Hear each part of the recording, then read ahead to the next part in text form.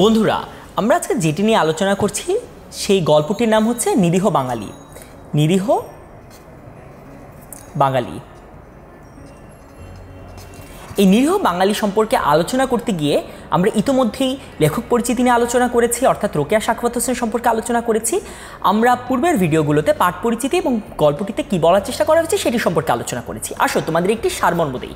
গল্পটিতে মূলত আমাদের যে সমাজটি রয়েছে, অর্থাৎ বাঙালি সমাজটি রয়েছে, তার আচরণটি কীরকম, অর্থাৎ আমাদের খাদ্যাভ্যাস কীরকম, সেই খাদ্যাভ্যাসের জন্য আমাদের শারীরিক গঠন কীরকম, আমাদের আচার আচরণ কীরকম, আমাদের পোশাক পরিচ্ছদ কীরকম, সে সম্পর্কে প্রথমত রোকেয়া সাখাওয়াত হোসেন ব্যাখ্যা করার চেষ্টা করেছেন। রোকেয়া সাখাওয়াত হোসেন একই সাথে ব্যাখ্যা করার চেষ্টা করেছেন যে ধনবৃদ্ধির যে দুটি উপায় রয়েছে, অর্থাৎ বাণিজ্য এবং কৃষি, সেই দুটি সম্পর্কে আমাদের যে উদাসীনতা, অর্থাৎ দুটির একটি কাজও যে আমরা ভালোভাবে করতে পারছি না সেটি সম্পর্কে তিনি আসলে ব্যাখ্যা করার চেষ্টা করেছেন।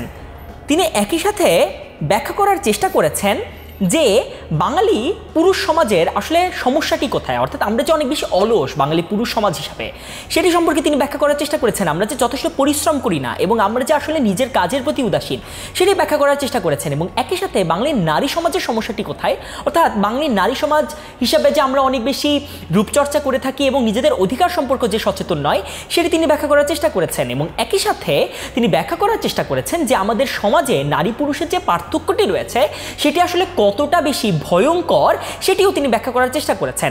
তিনি সবশেষে বলার চেষ্টা করেছেন এগুলো থেকে যদি আমরা বের না হয়ে আসতে পারি, তাহলে জাতি হিসাবে আমরা কোন সময় সফলতার মুক্তি দেখতে পাবো না। অর্থাৎ এটি সবসময় আমাদেরকে এগুলো থেকে বের হয়ে আসতে হবে, না হলে সফলতার যেই পরিপন্থী হিসাবে এটি সবসময় আমাদের কাজ করবে। তিনি যেটি বলার চেষ্টা করেছেন সমগ্র গল্প জুড়ে, সেটি হচ্ছে আমাদের আচার আচরণ এবং এই আচার আচরণের জন্য আমরা কী ধরনের আউটপুট পাচ্ছি সেটি।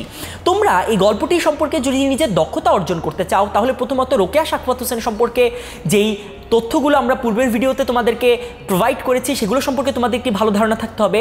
তোমাদেরকে গল্পটিতে কী বলার চেষ্টা করা হয়েছে, না বাঙালি সমাজের কোন কোন দিকগুলো নিয়ে আলোচনা করা হয়েছে সেটি সম্পর্কে একটি ভালো ধারণা থাকতে হবে।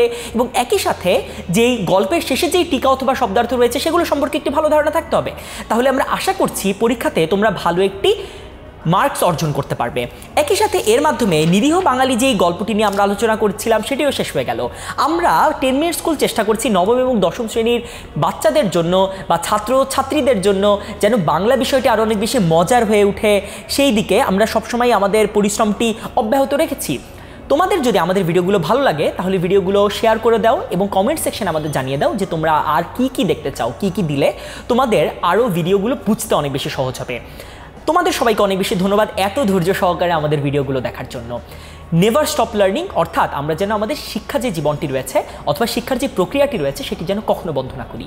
ধন্যবাদ সবাইকে, আমাদের সাথেই থাকবে বলে আশা করছি।